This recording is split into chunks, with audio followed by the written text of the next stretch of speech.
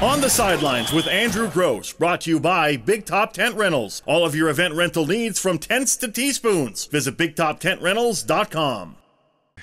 From the Sidelines, I'm Andrew Grose, and next to me is number 41 defensive end for the Edmonton Eskimos, Odell Willis. Odell, welcome to Edmonton, by the way. Hey, I'm glad to be here.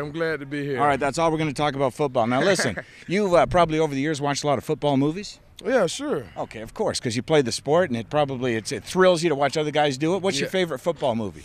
I gotta say Varsity Blues. Never heard of it. Tell me who's in it. Actually, I couldn't tell you who's in it. It's it's a high school football movie. Wait a minute, let me guess. At the very end, they're out of timeouts, they're out of time, but they throw the pass and they win the game.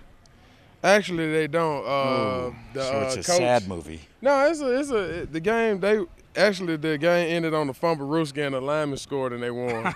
That never happens, man. Yeah, it's never happened. But no wonder it's your favorite, playing defensive end. Now, listen, do you remember All the Right Moves with Tom Cruise? All the right moves? No. He was playing for a small steel town.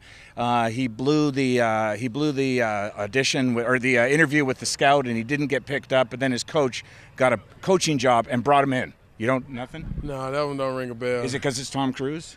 Might be so too. Okay, well the reason I bring it up is you play defensive end. Tom Cruise in the movie played a running back. I want you to picture Tom Cruise as a running back. On a scale of 1 to 10, how much fear does Tom Cruise put into you? Probably about 0. Yeah, no kidding. Hey, listen, you had a reputation in Winnipeg. You were the Sultan of, what was it? What was your nickname? Mayor of Swaggerville. There you go, Mayor of Swaggerville. But now you're in Edmonton, so what's your new nickname?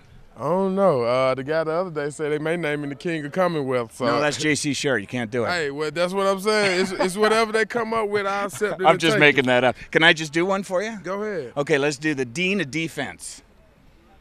I like that. Just for the fact that Deacon Jones just passed, you got a little. Exactly. I take that. All right. That was a good one there. You heard it first. This is Andrew Grose, and that's the Dean of Defense.